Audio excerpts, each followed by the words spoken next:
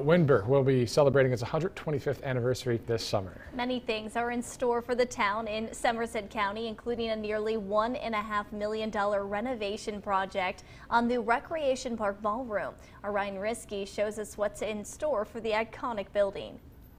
It's a centerpiece of the community. The Windber Recreation Ballroom will be getting a nearly $1.5 million revamp.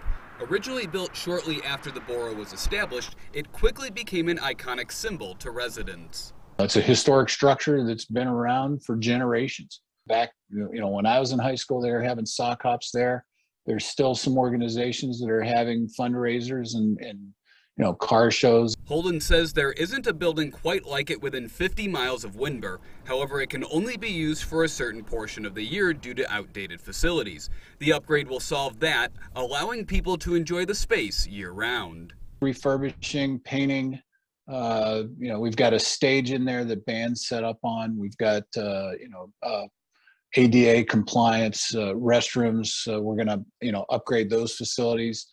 We're going to add some things. We're going to add a bridal, like a bride's lounge or bride's suite within the structure, which Holden believes will give a boost to their local economy and could lead to an added benefit for residents. It'll bring in revenue for the borough as a whole, and hopefully, help with future projects, or help support the economy of Windber as a whole, and maybe even alleviates, provide some tax relief to the people of the borough.